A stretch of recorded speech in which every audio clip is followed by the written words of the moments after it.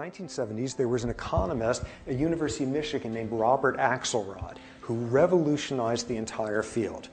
What he did was he took some Paleolithic computer and programmed in how the prisoner's dilemma would be played, and he could program in as if there were two players, and he could program in what each one's strategy would be.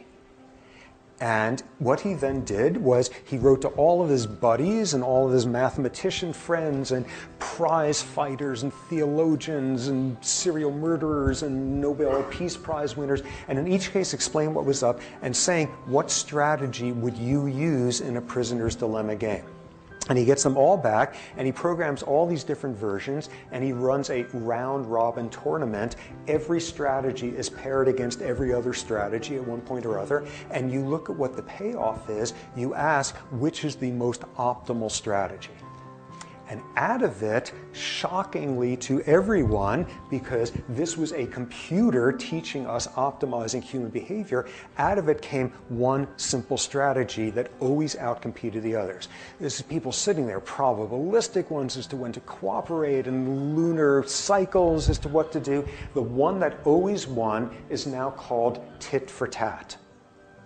You start off cooperating in the very first round with the individual. You cooperate. If the individual has cooperated with you in that round, you cooperate in the next round.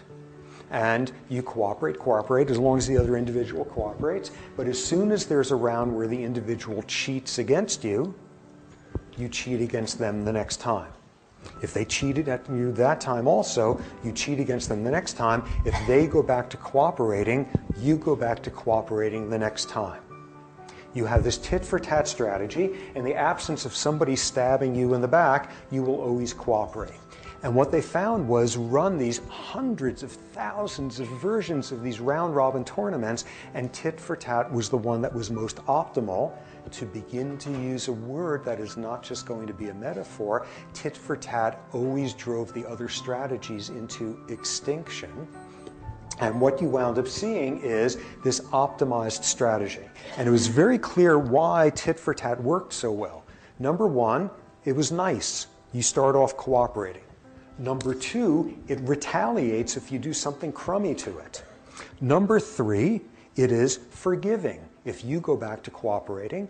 Number four, it's clear-cut in its play. It's not some probabilistic thing.